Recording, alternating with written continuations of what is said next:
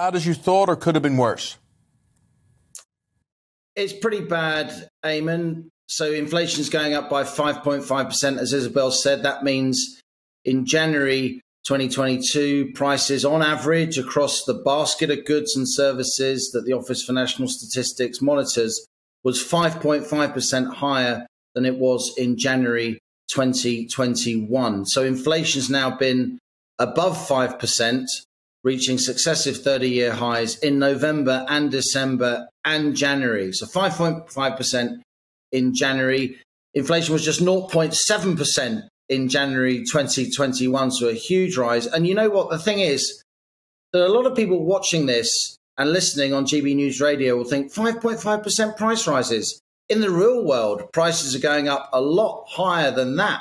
For instance, if you look at the average price of a litre of petrol in January 2022, it was about £1.45. In January 2021, it was £1.16, so much more than a 5% rise. And we all know, if we drive vans and cars filling up with petrol and diesel, that since January, prices have gone up again when we fill up on the forecourt. And given those Russia-Ukraine tensions that you've been following this morning, we could yet see more fuel price rises. So there really is a cost of living squeeze going on now. And of course, we're very focused on that here on GB News.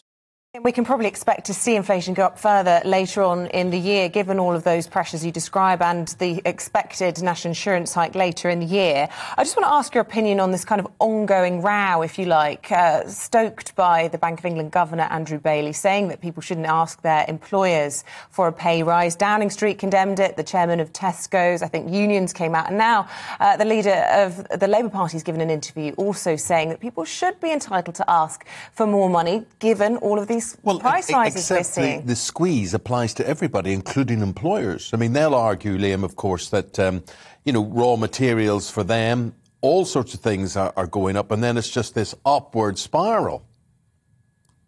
Exactly right. I mean, look, it was a really bad look for Andrew Bailey, the Governor of the Bank of England, to say what he said. You mustn't ask for a pay rise, or you shouldn't ask for a big pay rise.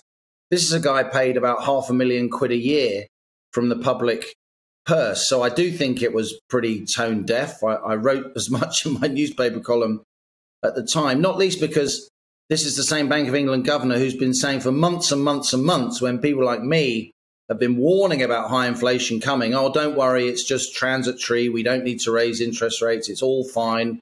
We're the clever people in charge. Don't worry your pretty little heads. This inflation is not transitory. Absolutely not. And it was pretty obvious to lots of us that it wasn't going to be transitory.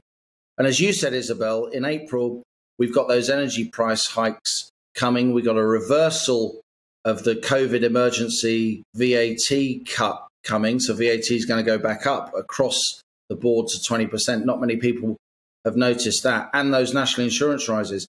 But as you say, Eamon, and I'm really glad you typically eagle-eyed, in the fine print of this inflation data that I'm just sitting here at home going through, and of course, I'll be examining it a lot more at 1 p.m. when we're on the money on my show on GB News. But in the fine print of that data, the number that's really jumped out and hit me in my eye this morning is 13.1%. What's 13.1%?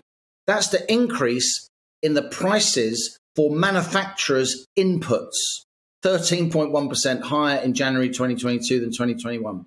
That's what we call supply chain price pressures, when manufacturers, service companies are paying a lot more for what they need to make and produce the things that they then sell on to us. It's really depressing.